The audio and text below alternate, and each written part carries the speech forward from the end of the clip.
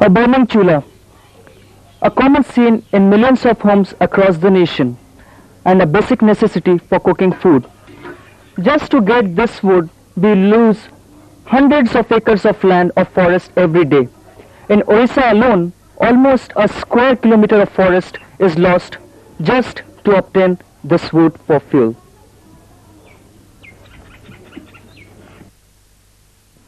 Not only that, a study shows that between 1974 and 1984, India lost 34% of its forest cover. Tribals are the most affected by deforestation because they have to walk long distances to collect firewood. One study in Orissa found that over a 20-year period from the mid-1960s to the mid-1980s, the average distance that people, mainly women, had to walk to collect firewood increased from 1.7 to 7 kilometers. If the forest cover disappears, I might have to start using coal or dung cakes. But till then, I will use wood for cooking. The requirement of wood as fuel in India is high, mainly because it's so cheap. In Dhenkanal in Orissa, it sells only at Rs 1 a kg.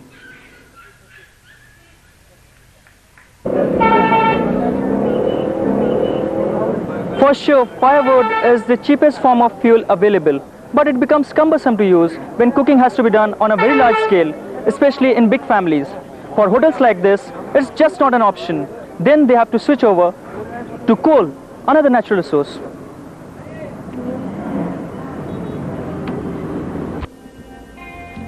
Today, however, liquefied petroleum gas or LPG has replaced traditional forms of fuel in most households and hotels.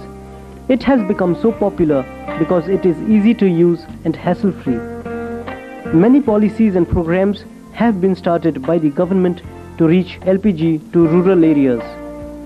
A small 5 kg cylinder has been introduced.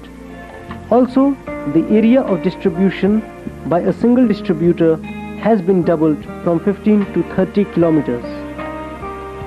Mostly areas are restricted. Only any distributor was allowed to operate within the municipality area or the NS area or the corporation area. That time only local people from the urban areas, they are getting the privilege of using this LPG. When government thought of going for the going for the rural areas, then that time, of course, the demand has come from the rural people. Petrol and diesel reserves are being depleted every day, not to mention the pollution they cause. However, unleaded petrol is already being used in many cities. Researchers are also working on vegetable oils as a cost-effective, low-pollution alternative to diesel oils.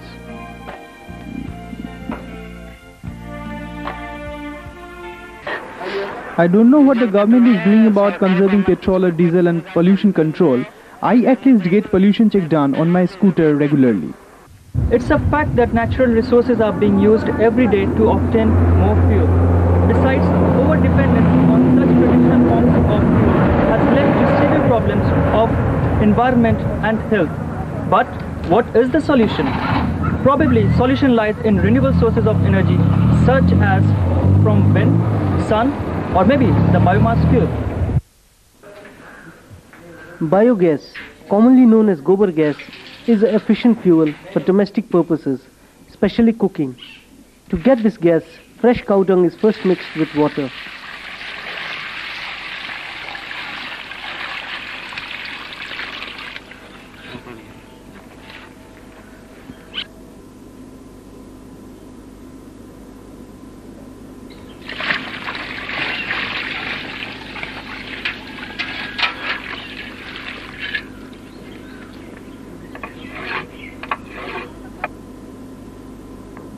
This mixture then passes to the gas chamber.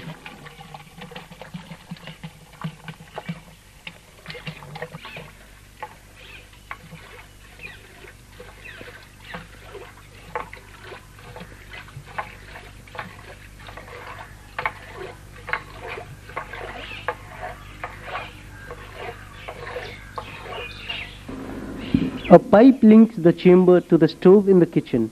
In terms of its use as a fuel, 1 cubic meter of biogas is equivalent to 3.5 kg of wood or 1.5 kg of coal.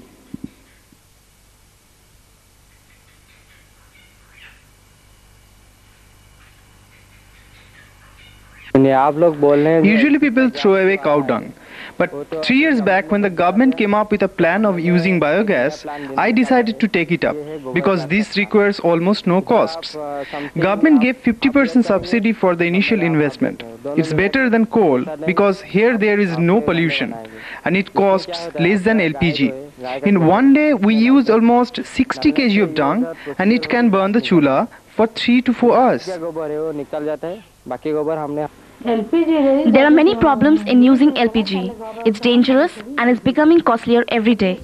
Besides, it may not be available at a short notice. But using biogas is in our hands, and it works the same way as LPG does. Another cheap and convenient form of fuel is solar energy. Like biogas, it only requires a one-time investment. Government gave subsidy to buy the solar panel. I'm using it for last 3 years and have not faced any problems. By charging the panel for 4 hours, the lantern can burn for 3.5 hours. The problem in using the alternative sources of fuel lies in extracting the energy from the source, and sometimes it is time-consuming. The solar cooker is one such example. Cooking food in this takes a lot of time. It takes 3 hours to cook rice. It can be suitable for small families, but not for big ones like mine. I know this is environmental friendly, but because of the time factor, I cook in LPG and not the solar cooker.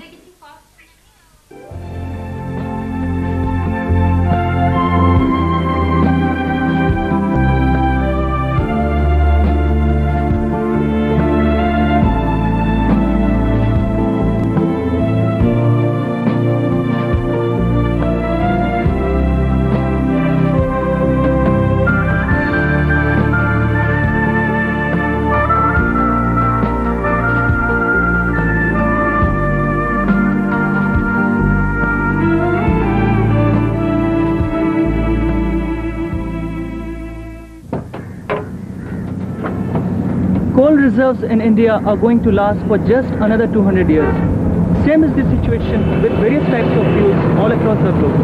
Renewable sources of energy do provide something that is cost effective and eco-friendly.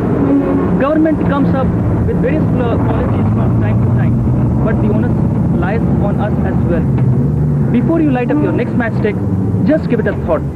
Use fuel, but conserve it too.